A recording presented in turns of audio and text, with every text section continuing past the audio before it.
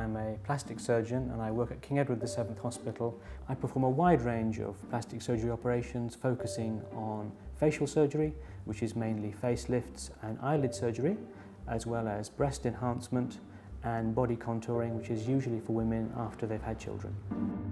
One of the concerns patients have before cosmetic surgery is, will they look natural? And this is an area of surgery where precision really matters. It's about attention to detail and understanding what really bothers them. It's a mixture of technical expertise in performing the operation, but also an element of artistry.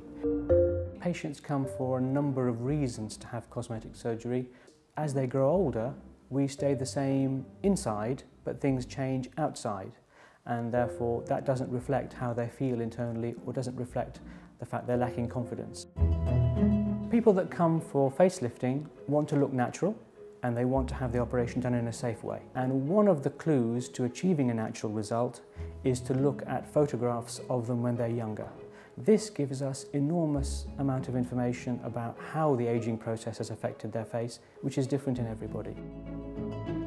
Anybody who's coming for breast implant surgery, you want to make sure that this is the right time for them to be having the operation. And you want to make sure that someone's fit and well, and you also want to see what is their main concern. Is it breast size? Is it breast shape?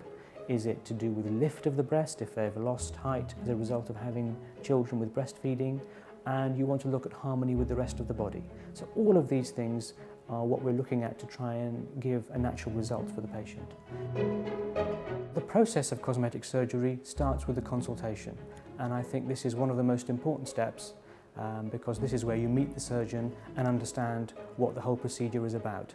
Most patients come and they're quite anxious. They might have been thinking about this for a number of years and taken time to build up the courage to even come and see the surgeon. I have no preset ideas when I see them. I actually want to listen to what they have to say is the problem, because everybody is different. I think what's important here is to see what surgery can do and to make sure that it's something that achieves their expectation. And this has to be very, very realistic, because probably the commonest cause of issues after surgery that's cosmetic is disappointment. And I think that can be eliminated by having a very careful and thorough consultation.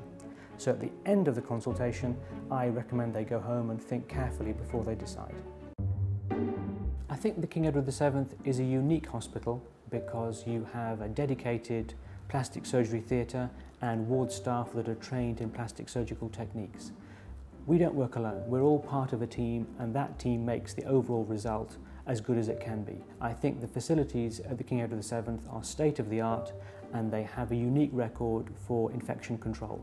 It is the only hospital in the United Kingdom where no patient has ever contracted MRSA infection since records began.